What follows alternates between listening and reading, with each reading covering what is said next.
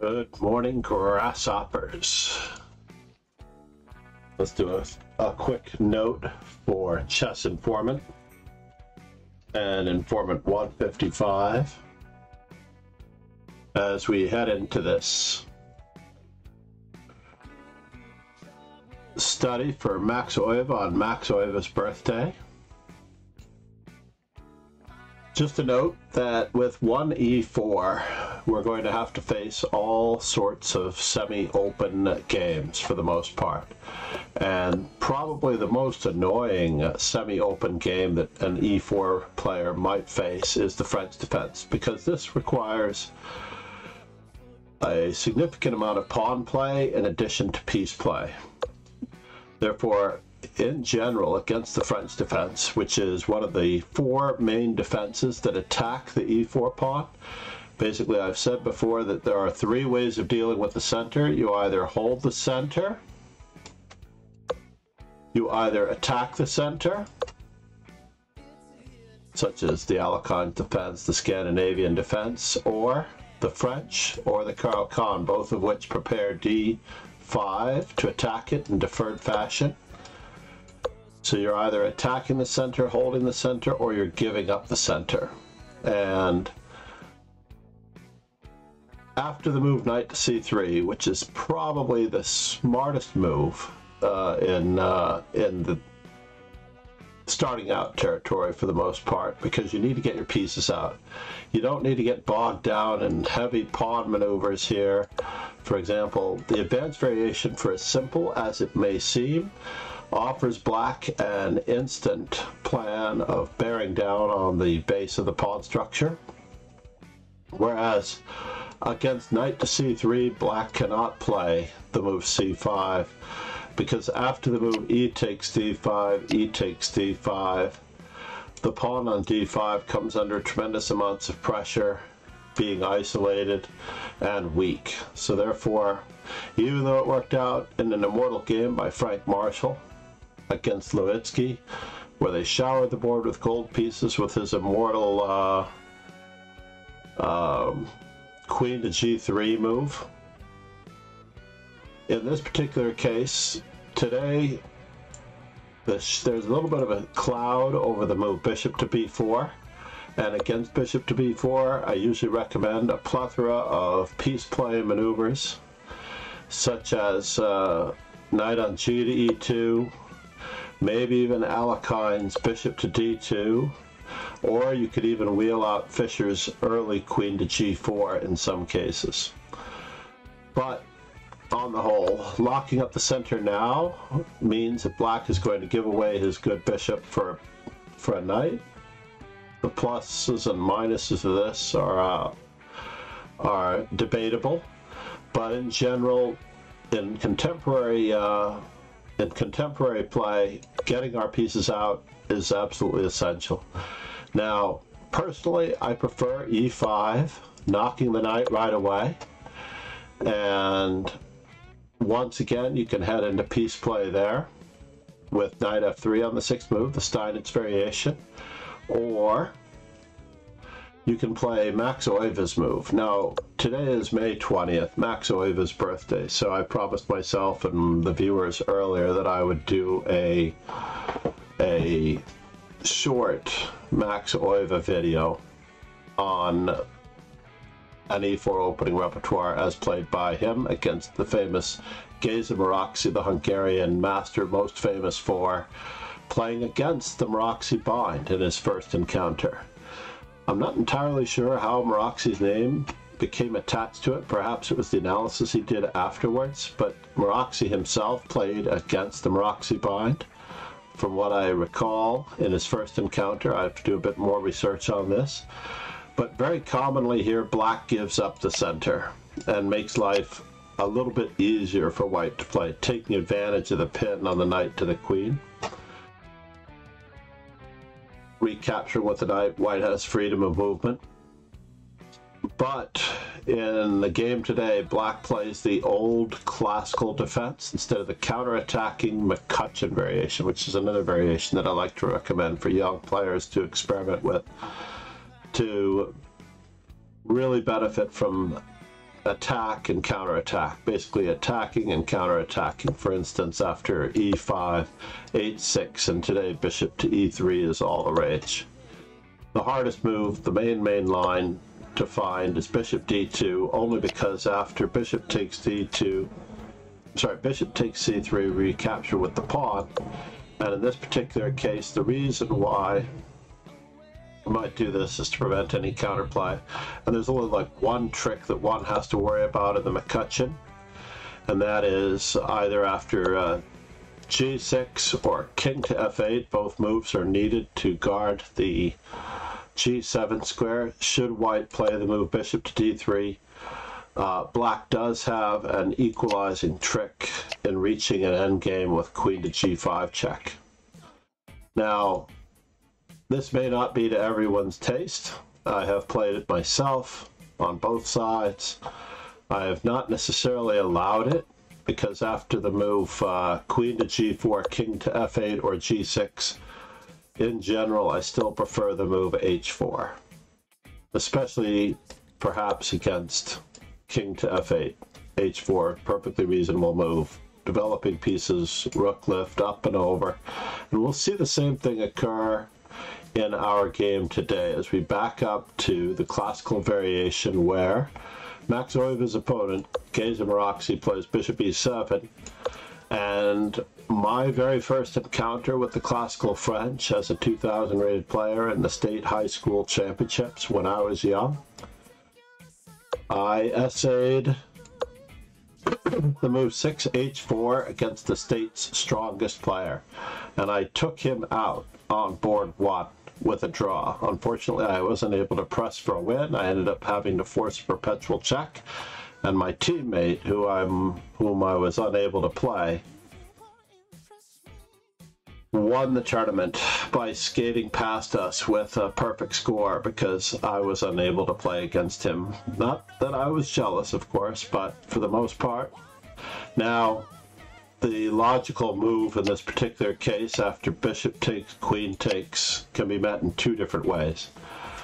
First and foremost, there is knight to h3, and this is what I grew up with for the most part, along with queen to g4, and after the move king to f8, there are a few tricks in this particular position involving knight f4, f4, and or simply just castling queenside. I also caught a very young Dmitri Schneider, the CFO of Chessable, with the move after he played c5, I played bishop takes e7, and he accidentally played queen e7, opening up his dark squares for an attack. And I believe it was in an amateur team championship, which was somewhat important, to say the least. But in reality, the international master Dmitri Schneider had to answer with king takes e7 and barnacle. And these positions aren't all that easy to play. The next most important move to know about in this particular position might be a move like a6, preparing the move c5. But needless to say, in this particular game, after the move h4,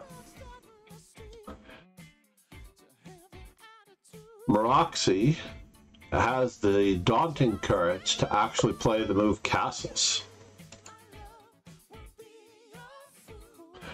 And this is really asking for it. Suggestions for white? We are going to do some candidate moves for white. Good morning, Ron, or good evening, Ron, as I should say. Candidate moves for white. Now, I've already given you several clues as to what these moves might be. We could be going after the weakened dark squares on the queen side. We could be going after the weakened light square toward h7, or we could be going directly after the g7 square. How hard is it? Ron, it's almost midnight. What are you doing awake, man? It's great to see you, sir. Hopefully the mic and everything are working.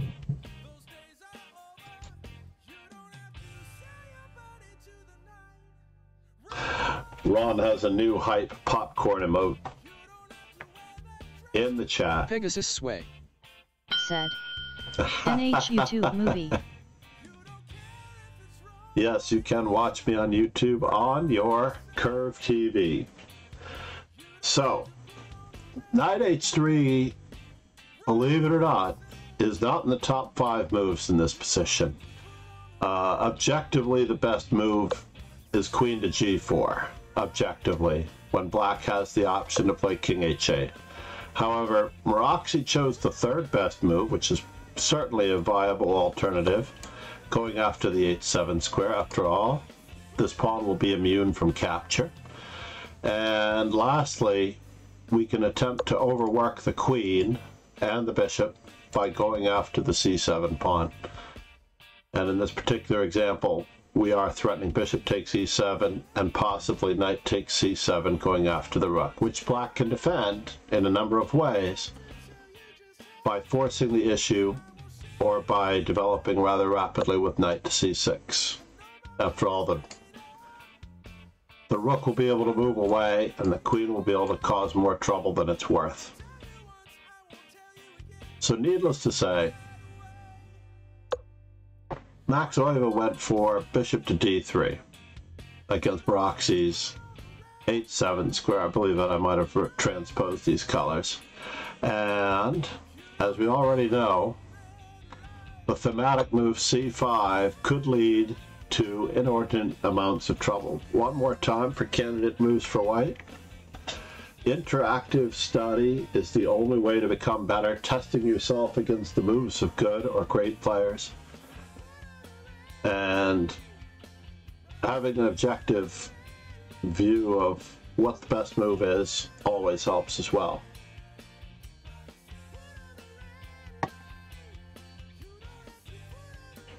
Earlier today in Ben Johnson's Perpetual Chess podcast, Pegasus I cannot Sway recall the coach trainer he was interviewing for the latest one. Knight f3 is possible, but not in the top 5 moves so far. Try to think in terms of threes, though. Think in terms of threes, like throwing 3 darts toward a bullseye. The Perpetual Chess podcast interview, the most recent one, I think it's episode 330 or 331, referred to the Move by Move books by Everyman. Pegasus Sway. And those are excellent books. QHF. Nicely done. Queen h5 and f4 are in the top 3. The only 2 moves that really theoretically yield an advantage are knight h3 and the best move Queen h5 was played by Max Euwe.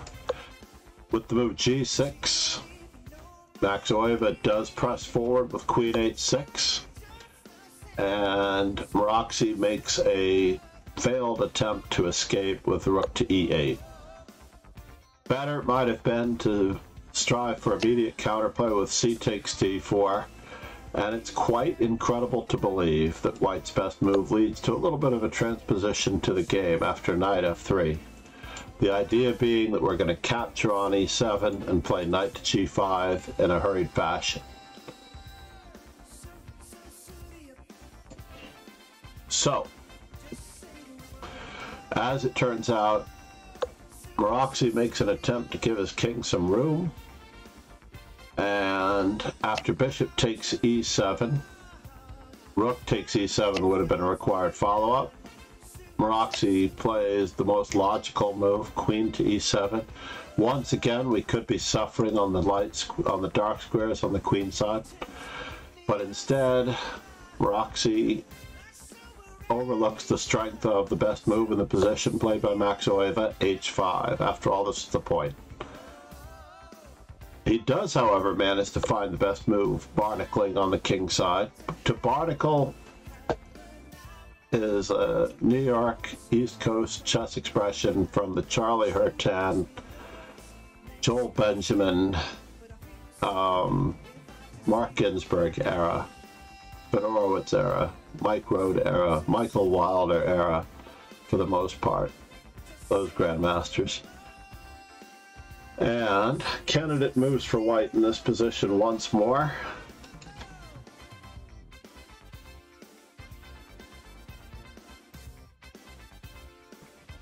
Candidate moves for white.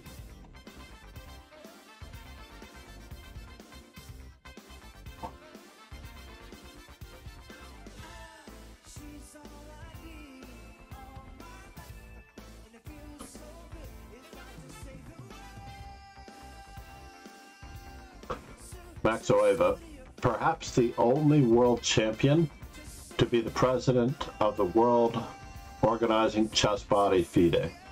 Gary Kasparov has run for it. Nigel Short has run for it. Sway. Said. NHG. NH3, castles queenside, and G4. It's fascinating how everybody seems to miss out on this. However, Knight H3 is a perfectly objective choice, I imagine. However, the best move, which is quite hard to believe in my mind, is the very slow F4. However, castle and queenside being the second best move, and Knight F3, the move played by Max Euwe, remember they had to find these moves all on their own, are all comparably of equal value. Now, whether or not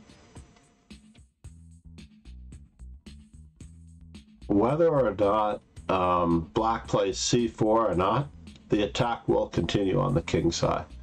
So, for example, Max Euwe probably anticipated c4 with bishop e2.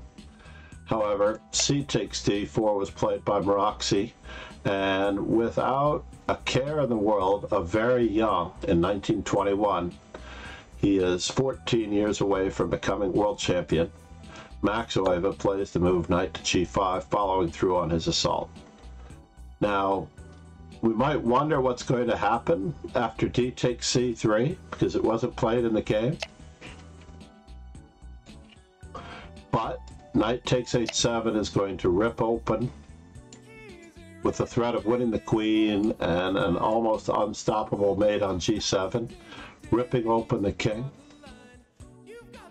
We can only cross and cover in this manner, and then we're going to strip him of more defenses in this manner. And now already we're threatening checkmate on h8 after knight f6 check. So it really doesn't matter what he attempts to do here.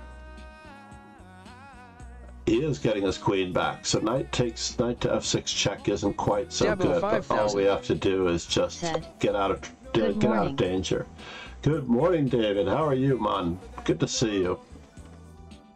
And all the threats remain of checkmating on the back rank and winning the queen in that particular position. So, as I mentioned before, Maroczy, with his inimitable sense of danger, does not take on c3 and instead plays the best move, knight on b to d7, and white follows through, as we just mentioned, with knight takes h7. Now, the idea being that this square is going to be covered by knight takes e5, and it looks like he has just enough defenses coming across. H takes g6, knight on f takes g6, perhaps not the best move. Maybe knight takes d3 check would have been more fitting, but we wouldn't have had the short brilliancy that we have without the move knight f6. Bishop takes g6, and after knight takes g6, candidate moves for white. How have you been, David? I haven't seen you in some time. Good to see you, man. I promised this short earlier in the day before we had a little bit of sad news in the family. So we had to take care of some things that were absolutely necessary.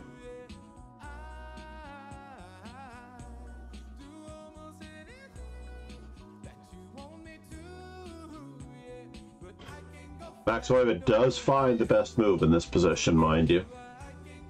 So basically, you're not entirely looking for the best move, but you're looking for all the possible moves that you can throw at your opponent in this case. And we will see why this particular move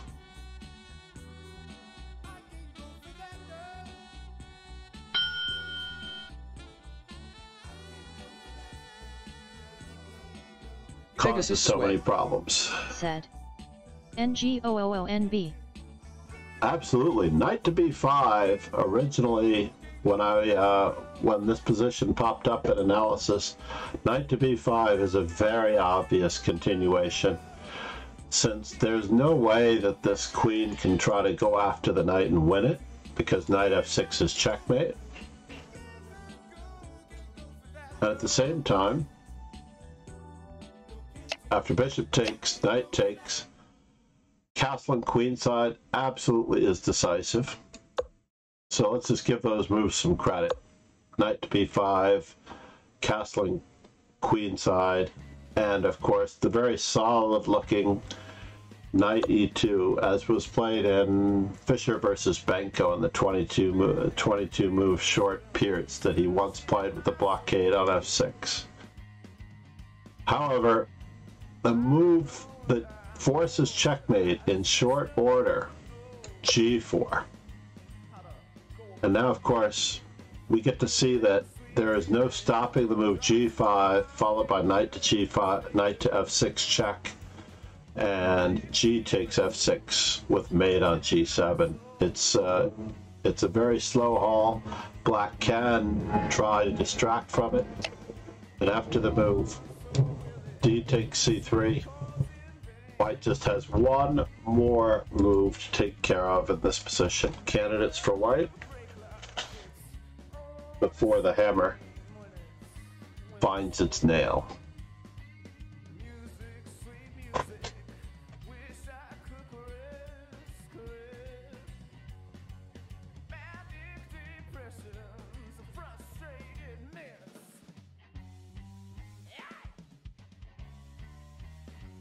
Feel free to pause the video if you need more time, if you're watching this at a later date.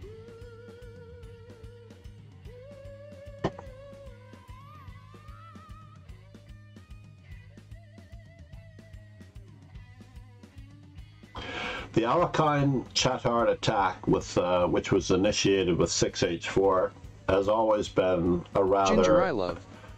Said. Isn't that Max Euwe? It is Max Euwe, and it is his birthday today. You'll find more information on him in the stream announcements on Discord.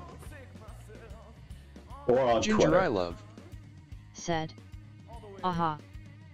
And of course you can watch this and other videos in our instructional specials, this one being a 1e4 opening repertoire, which you'll find on YouTube.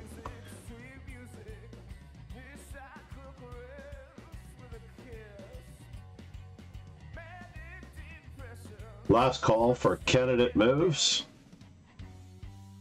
The most logical move being a product of our previous suggestions, as Pegasus has pointed out, with castles. And of course we'd love to play g5. I'm positive that g5 should work. This position is just so decisive that after c takes b2 we may need to castle, because we can't allow any counterplay. Queen b4 check, queen e4 check, etc. and so on.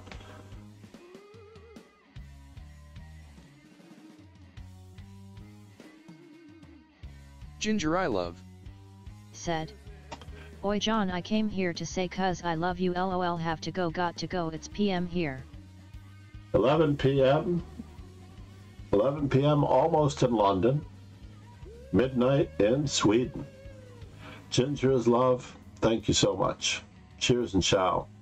So needless to say, white did castle instead of playing g5. Ginger I love. Said. Birmingham. Birmingham, England, yes. And after castling queenside, actually Maroczy gave up. He did not attempt to stretch it out any further with connecting his rooks or doing any form of pushing it off after C takes B2, Ginger, check, love. king to B1, said. bishop CYA D7, CYA.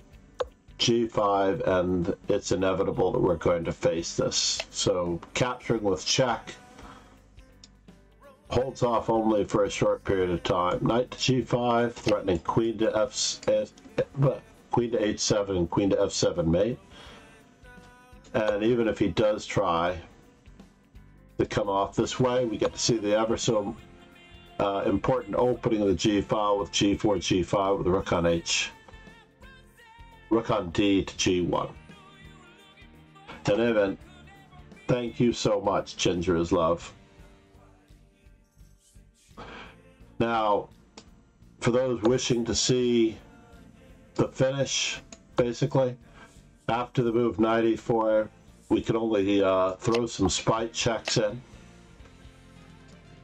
to try to prevent it from being made. One more spite check to prevent it from being made. One more spite check to prevent it from being made.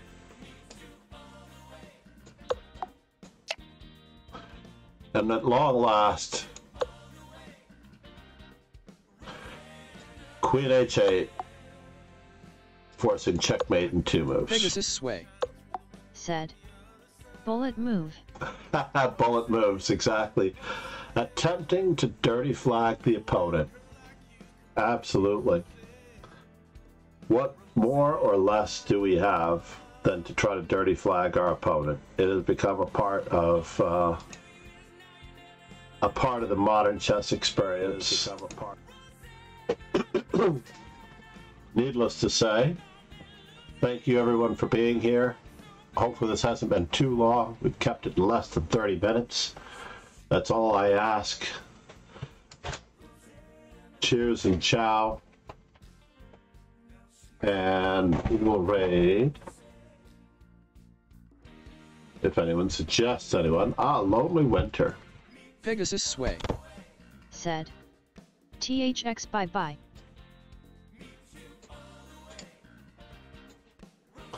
Thank you, Ron. Let's give Ron another shout out. Chess Informant 155, another shout out. Whoops.